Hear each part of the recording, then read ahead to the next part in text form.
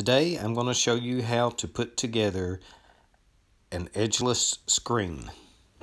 First, you're going to take your BL along with your B and your BR. You'll be connecting the BL to the BR with the B.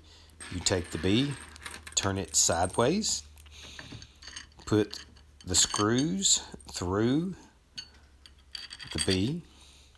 These are the number 8 screws by 1.5 length. Once you get all those through, then you're going to get some of the white spacers. You're going to take these and put one on each end of each screw.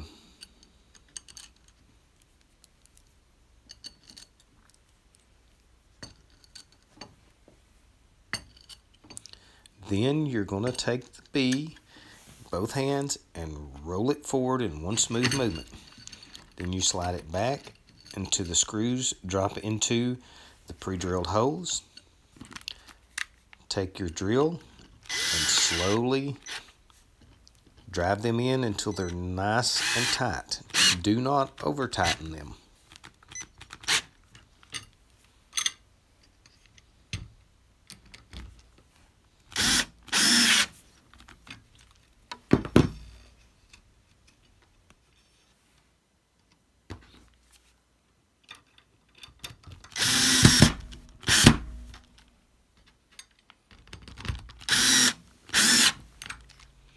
Next, we'll be attaching our L to our BL, forming the corner. You want to slide your L up away where you can see the pre-drilled holes. Then place 3 of the white spacers directly on top of the pre-drilled holes. Then put 3 of the number 8 by 1.5 screws through the metal in the L.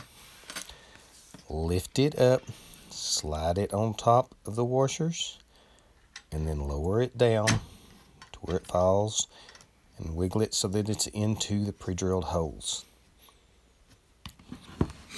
Line your frame up and then take your power screwdriver and drive them in nice and snug.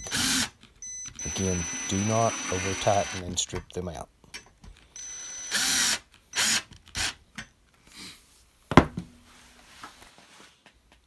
Now you're going to go attach your R to your BR in exactly the same way. 3 screws through 3 plastic pieces. Now you're going to attach your TR to your TL using the T-bar. You do it exactly as you did with the B. You put screws through the T on its side, then the plastic spacers over the screws. Then with one motion, roll it forward into the pre-drilled holes and then tighten everything up with your power screwdriver.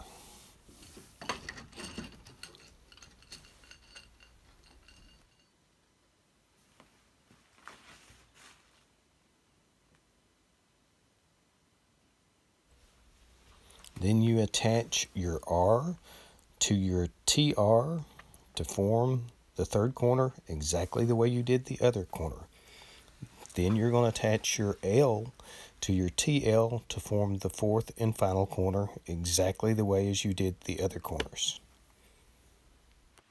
Now we're going to add our center bar C using an angle bracket with 2 screws. You put 1 screw through the angle bracket, then through the C, add a nut on one side, and tighten with your power screwdriver.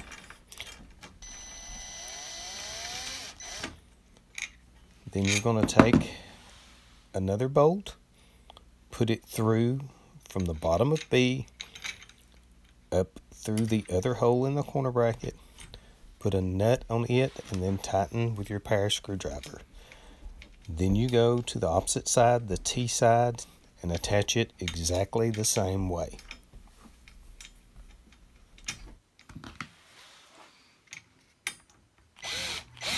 Now we're going to show you how to put in the 1-inch support plates. You have one at the B wood joint, the T wood joint, and the corners.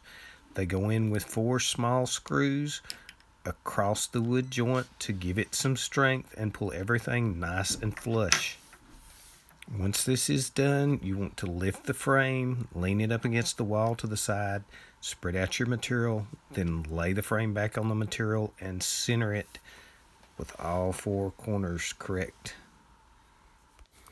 Now we're going to attach the material. You take one of the zip ties, slide a white bushing on it, slide it under the metal, put it through one of the grommets,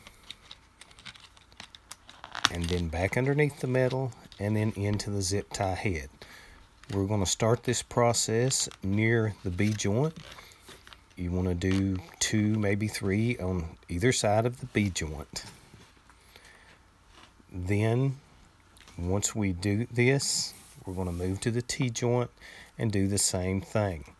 Now, we are not stretching the material at this point. We are simply attaching it. You want to loosely attach it so that you can be sure everything is nice and centered up. Because if you were to start stretching and pulling hard on the zip ties now, you could stretch the material toward one side or the other. Again, do 2 or 3 on either side of the B and 2 or 3 on either side of the T.